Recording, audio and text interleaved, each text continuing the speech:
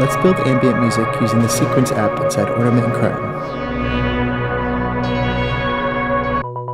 The first thing I'm going to do is adjust the sequence length and start to add notes and mutes. You can change the length by clicking the last note and dragging it. Muted notes are represented by dots or outlines of bars.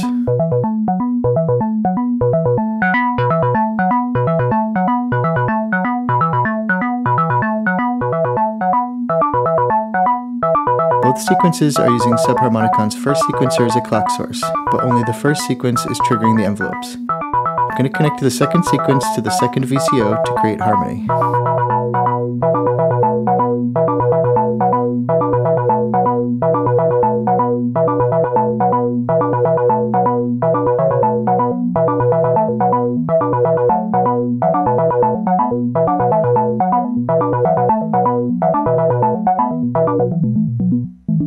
I'm using VCO2 as a sort of baseline, so I'm going to set the clock divider to divide it by 4. This will also make the whole pattern feel longer.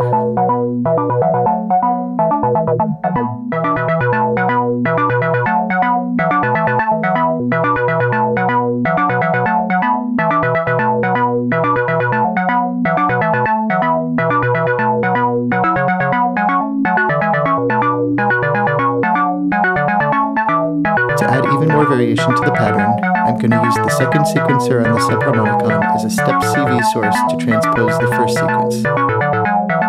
I'm using an attenuator so that I can fine-tune the amount of transposition. I'm also going to use that CV to modulate the scale mask on the second sequence.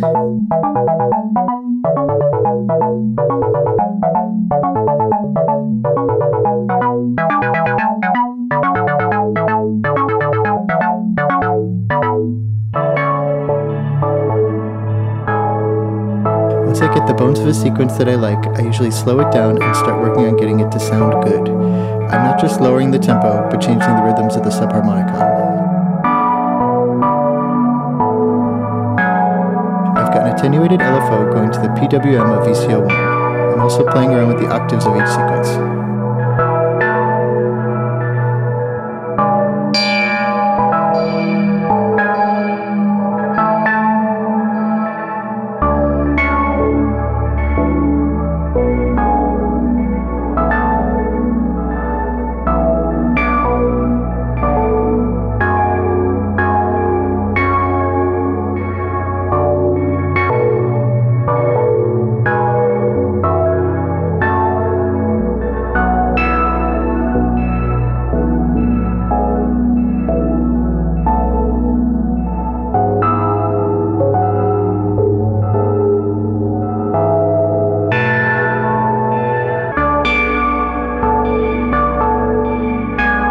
Since we aren't using the pitch CV from the subharmonicon's first sequencer, I'm going to add it to CV2 on the Ornament and Crime. You can use it to add even more modulation to the sequences. Here I'm going to transpose the second sequence in the octave range of the first.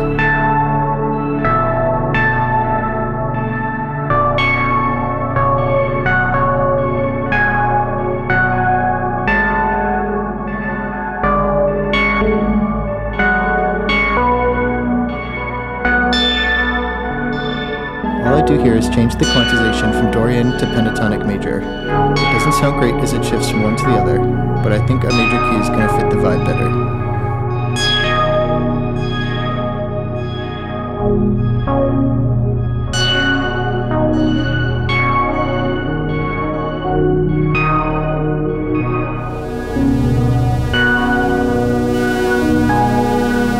The final big thing that I did here was to use the extra 2 channels on Quadrat to create a mix of the subharmonicon's main output as well as VCO2's output, so that the dry VCO creates a sort of lead on top. I like the way it floats on top, but if I want to modulate the amplitude I have to get creative because there aren't any VCAs in the case.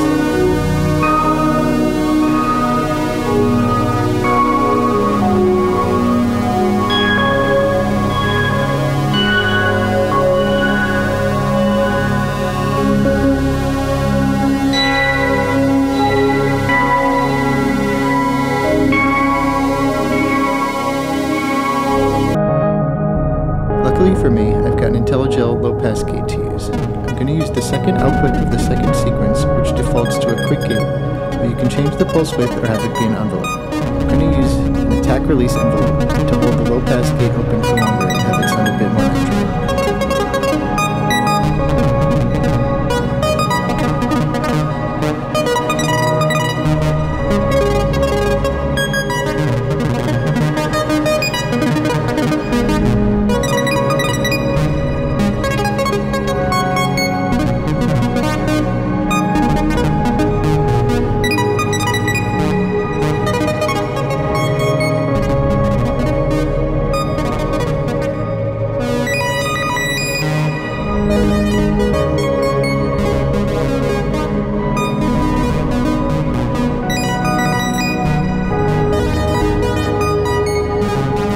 That's pretty much the entire patch.